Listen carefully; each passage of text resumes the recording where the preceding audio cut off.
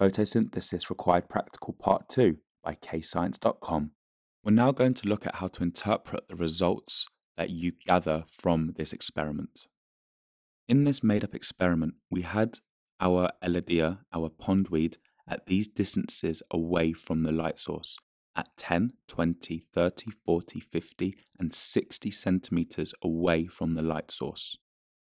So now let's see the volume of oxygen collected in each syringe at each of the differing distances away from the light source. So at 10 centimeters away from the light source, there was 9 centimeters cubed of oxygen collected by the syringe. At 20 centimeters away, it was 7.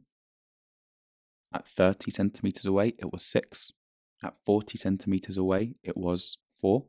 And then at 50 and 60 centimeters away from the light source, there was a 3 centimeters cubed oxygen volume collected by the syringes.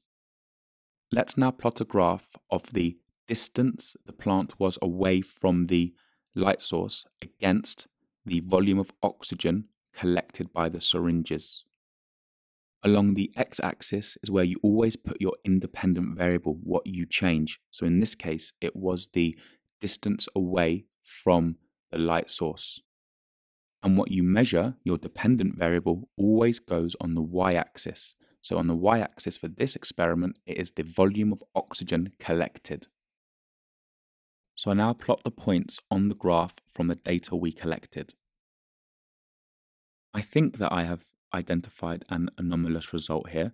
It might be, it might not be, but for this case, we're going to exclude it from our line of best fit. And then we draw a line of best fit going through as many of the points as possible. So what conclusions can we draw by looking at the trend in this graph?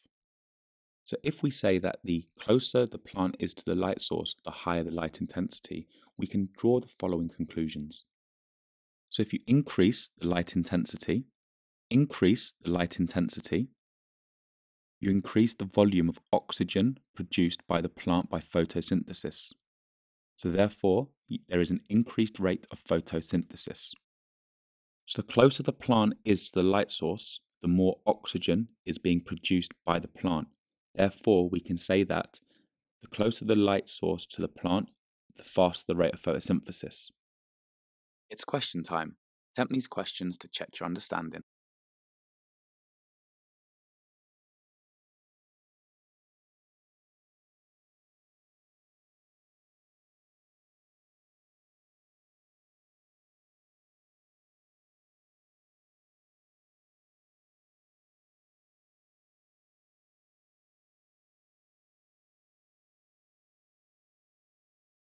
We're now going to use the inverse square law to produce a graph of light intensity against volume of oxygen produced. And this is how we do it. So the inverse square law is light intensity is proportional to 1 over distance squared. So we're not going to use the data from the previous experiment. What we've done here is use new data.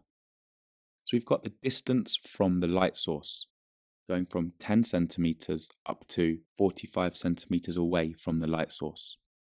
And what we've now put in is the volume of oxygen produced at each of the different distances away from the light source. You can already see a trend whereby the closer the pondweed is to the light source, the more oxygen has been produced. But let's now use the distance away from the light source to calculate the light intensity in arbitrary units.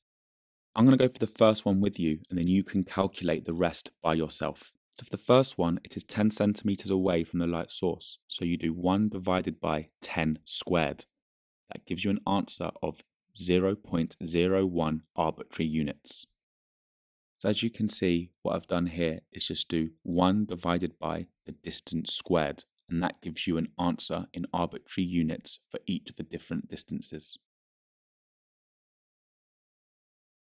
And then what you can do is do a graph of light intensity against volume of oxygen produced, whereby the volume of oxygen produced is an indicator for the rate of photosynthesis. And your graph should look like this if you have done enough distances away from the light source.